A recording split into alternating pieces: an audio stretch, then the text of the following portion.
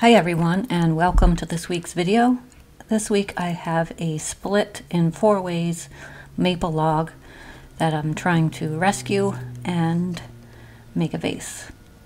So here I'm using tuck tape or sheathing tape. I'll have a link in the video description for that, and I'm going to be pouring resin into the cracks. And as you can see, I think from the video that the cracks are really deep and go pretty far through the log. So this means I'll be using a lot of resin, more than it looks like I'd be using anyway. Not necessarily a lot, but a lot for filling cracks. So using Total Boat 2:1. Thanks, Total Boat.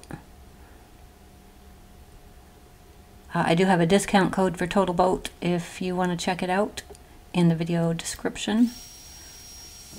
If you haven't used Total Boat, it is really easy to use and fantastic results. So please do check it out and support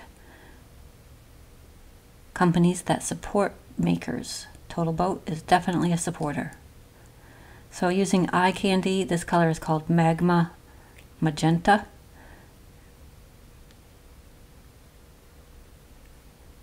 New to me color. I haven't tried this one yet, but it looked pretty interesting, so gonna give it a go.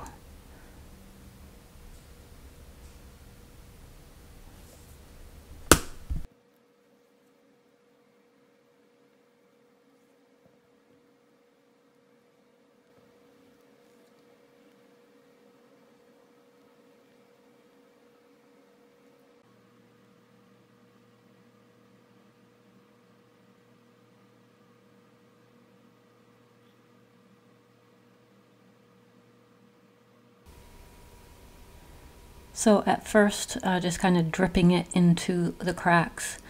You don't want to fill these cracks too fast because it'll create bubbles and air pockets, and it won't fill the voids enough to be able to turn it. So this took quite a while, actually. You never know with those cracks how far sideways or they go, so usually have to get the air pockets out of there with like a popsicle stick and then pour more, etc.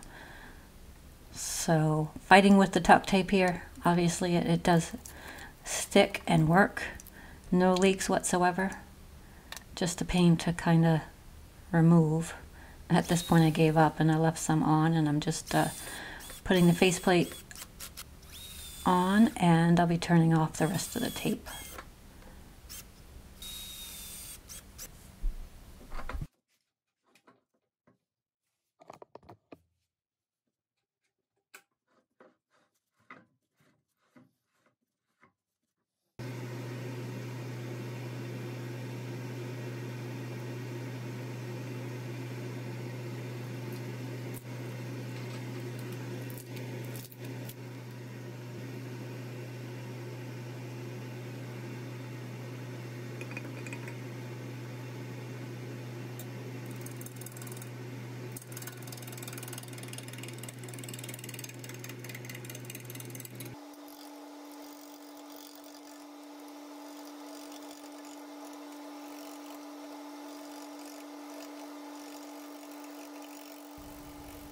Starting with the Carter & Son 5/8 U-shaped bowl gouge, which is usually my go-to. I love it.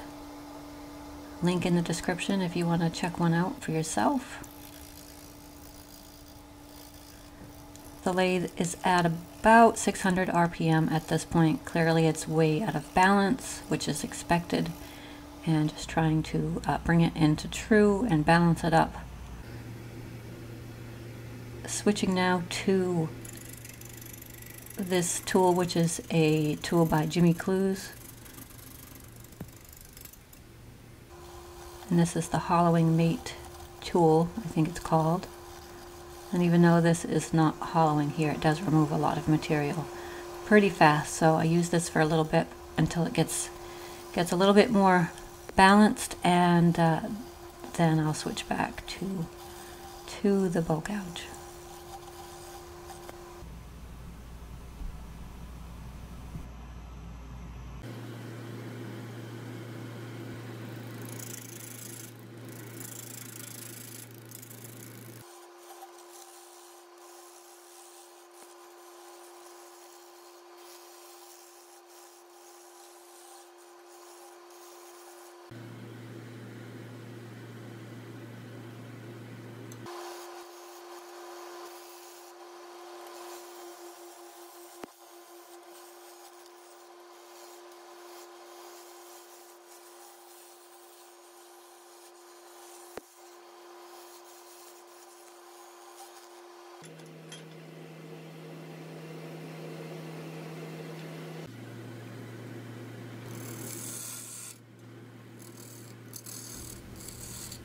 Back to the bow gouge at this point, you can see that the log itself is much more in balance. This is at around 900 RPM. Starting to shape the vase a little bit. It's not completely in balance, but it is getting there. There's that void there that I still have to turn away.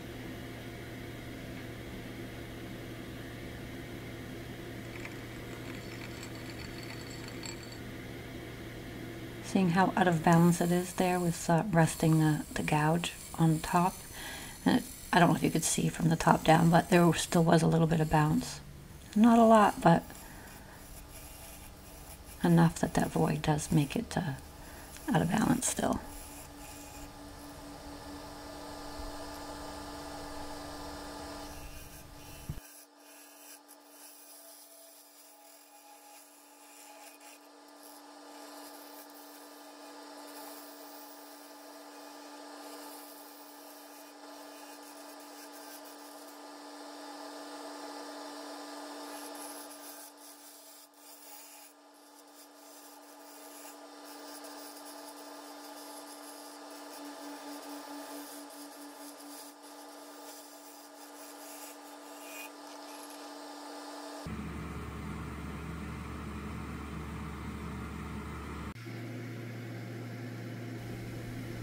Switching now to filling some voids. I mentioned the air pockets earlier, that can happen with the resin. This is one small air pocket that it really just wasn't going to fill with resin. It was a small one, and I didn't want to turn off any more material because I wanted to leave the vase as large as possible. So a little bit of Star Bond and accelerator, and works great. Also a discount code for Star Bond if you want to check them out in the video description. Save yourself a little bit of money. Moving on to making the tenon now with the skew chisel.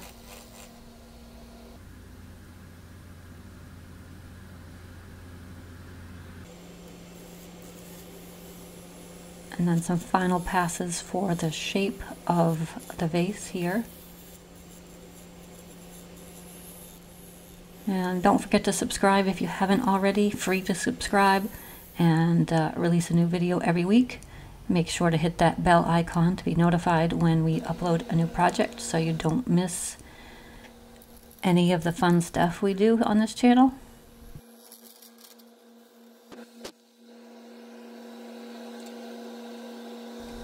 You see those shavings? It looks like a baby shower or gender reveal.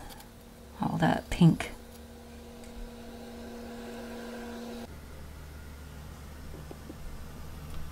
And when I say all that pink, I mean all that pink.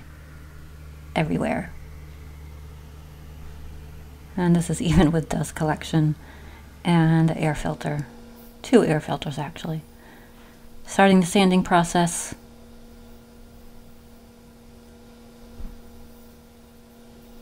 I sanded from 80 grit up to 400 grit on this one. Now using a Forstner bit to start the hollowing process.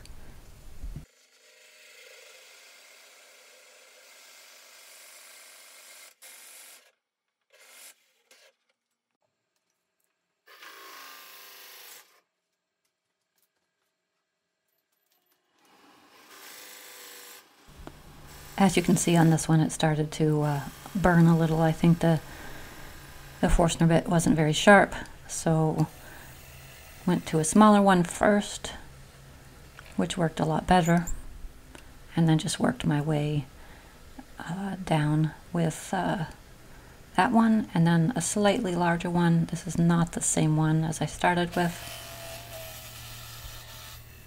but clearly it works much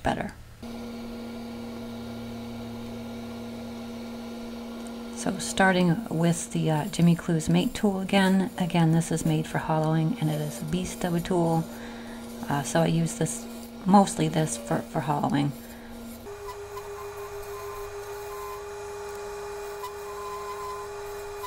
Works really great.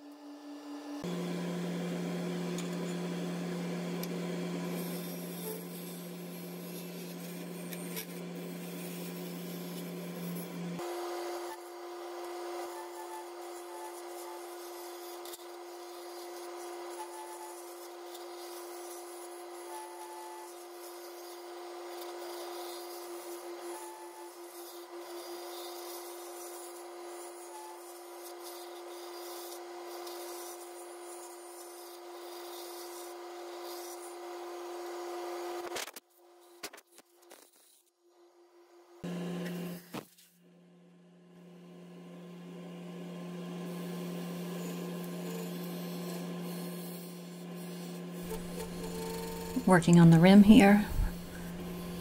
There was a little area at the top, I don't know if you noticed it before, but that the resin didn't come up to, and so I did have a second pour of resin off camera, and then I just had to turn a little bit off there, which was expected.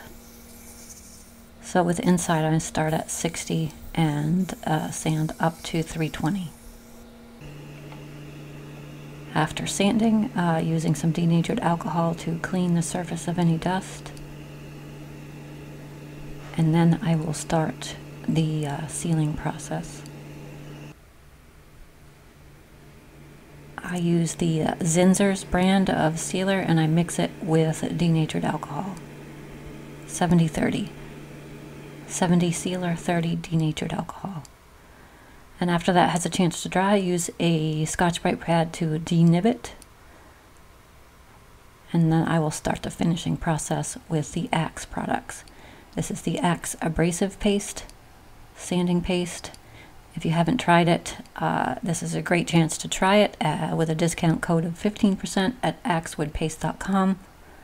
It is as easy as it looks here.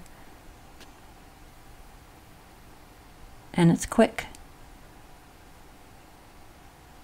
Some finishers you have to wait hours or even days. This gives a great result in a matter of minutes. This is the second step of the axe, and this is the polishing paste.